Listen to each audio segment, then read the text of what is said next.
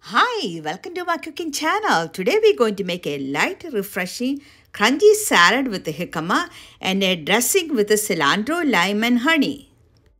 The salad is tangy, sweet and with a hint of spice. I copied my friend Saji and Bessie's recipe, but I tweaked a little bit as usual. You can add any other vegetables or fruits of your choice with the jicama. First we're going to make the salad dressing and I will show you how to julienne the jicama. Please check the description box for the ingredients. We can add 1 teaspoon of grated ginger and half a teaspoon of rind from the lime, followed by few slices of jalapeno. Adding jalapeno is totally optional. Now we can add 2 tablespoons of vinegar and mix it well, followed by 2 tablespoons of chopped cilantro and 2 tablespoons of lime juice or lemon juice.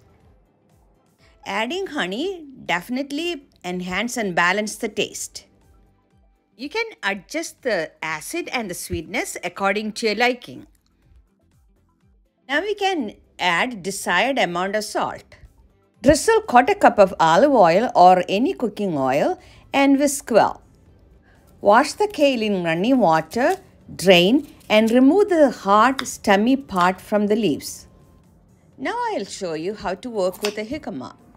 First we cut both ends, make halves and peel the jicama. If you have hard time finding jicama, you can replace it with the radish. It is a crunchy vegetable even though flavor is different. Make slices and we can do the julienne cut. Wash and drain the vegetable well.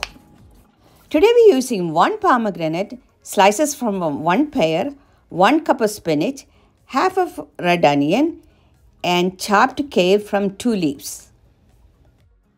I prefer to use apples, but I used pear at this time since I didn't have apples. You can completely replace kale with the spinach.